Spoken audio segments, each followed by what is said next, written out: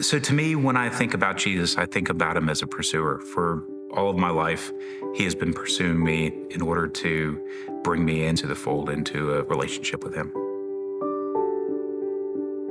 Everything that has led up to the moment where I accepted Jesus as my Savior has been a pursuit, right? A pursuit of him after me and wanting to bring me into the fold. Just through the kind of tenuous thread of chance encounters and choices and everything else through my lifespan.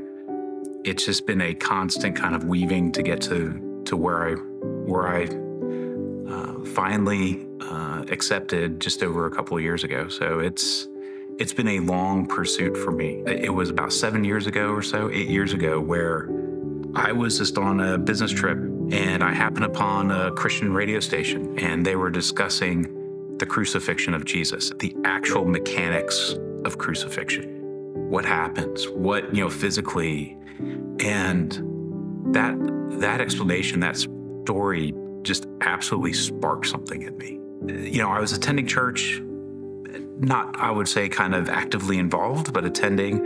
And I started reading the Bible just in church during service and flipping through. And I can absolutely remember the first set of verses that I had read through was all related to the building of the temple.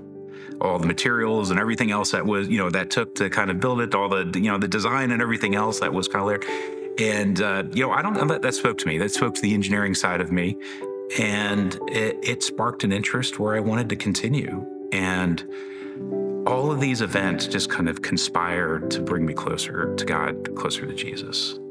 I just needed that kind of last little push.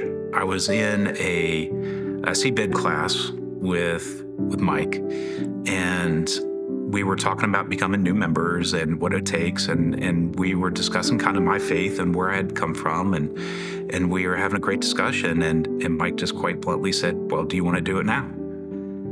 And it was just kind of the little nudge I needed to take the jump off the diving board into the pool. And at that point in time, I was like, yes, I'm ready. I'm ready to accept Jesus as my Savior and admit it to everybody. And that was a absolutely fantastic experience. It was just the culmination of everything. All those events kind of led up to that point. Within a course of a couple years, myself and all my children become baptized into the faith. Was absolutely, hands down, God had work in that.